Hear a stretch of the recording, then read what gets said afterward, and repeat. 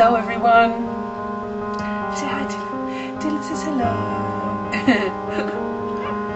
Today I'll be sharing with you how I made a masquerade mask based on a tutorial by the awesome YouTube channel Threadbanger.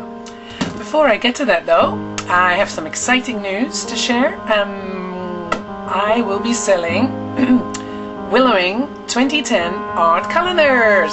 Yay!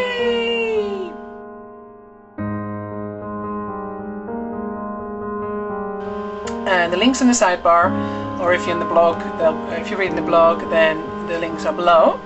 I'm very excited because it's the first time I'm producing calendars and they came out really nicely. Here is the calendar, the front of it. It's A4 sized and it comes with 22 images of my paintings in it.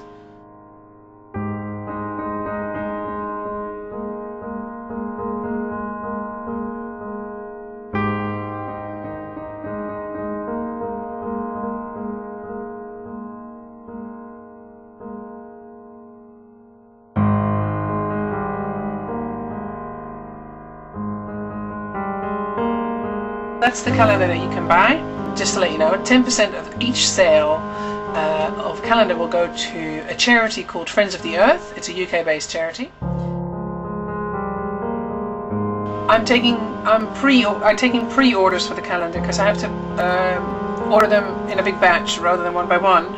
So if you order them before the 31st of November, I can guarantee that it'll arrive before Christmas. And otherwise, it might not make it before Christmas, but it will definitely reach you in January otherwise, okay? Secondly, I'm selling Christmas cards.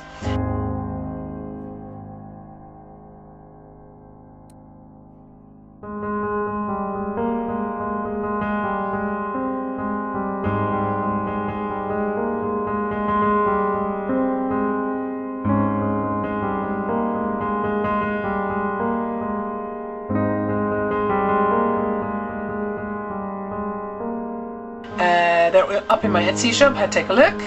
And I also have a few special offers in my Etsy shop on. You can buy multiple prints for reduced prices. So have a look there, see if there's anything that you might like to give as a Christmas present. And there are some good deals out there. So you're going to need some Vaseline, or they call it petroleum jelly. Petroleum jelly. I have Vaseline, some plaster of Paris strip, which looks like this, and some water. You're going to cut off some strips. You need to start off with a cross, apparently. Strip like this, make it wet. Wet. And... oh shit! Shit! I forgot a very essential things. Excuse me. That's some shit. Before you do that, you need to put on Vaseline. Damn, if I hadn't done that, it would have been very painful for my face, sorry.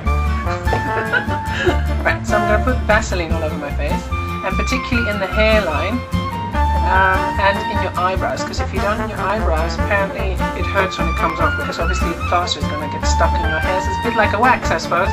You don't want to wax your hair off. You don't want to wax your eyebrows off, or your hair. And now I look all shiny. So I'm not going to do a full mask, I'm going to do a half, like a half mask, like that, yeah? Very cool, very cool! Okay. So now I'm all Vaselined up, which feels a bit weird, a bit hot. Anywho, so, as I was doing before, you have one strip, you wet it. I've done a wet, it's ready. I read it. Did that already. And you start off with a cross. Careful for your eye, I suppose.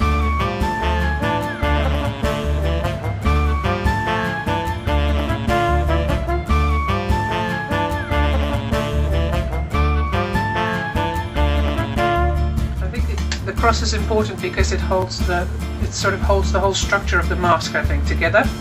This is my theory, I don't know, it doesn't tell you why.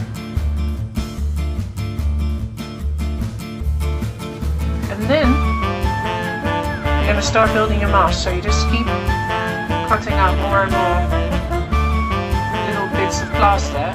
You can do different sizes, and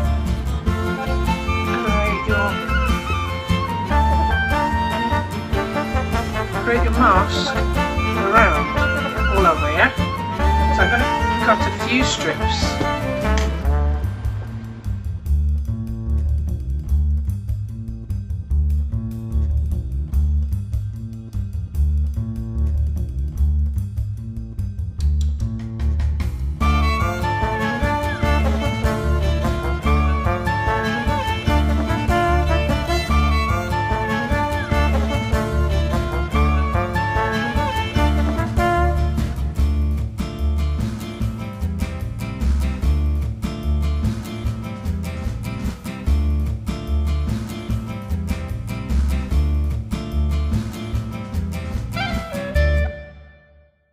Okay, now so I'm trying to take it off by moving my face around. I did.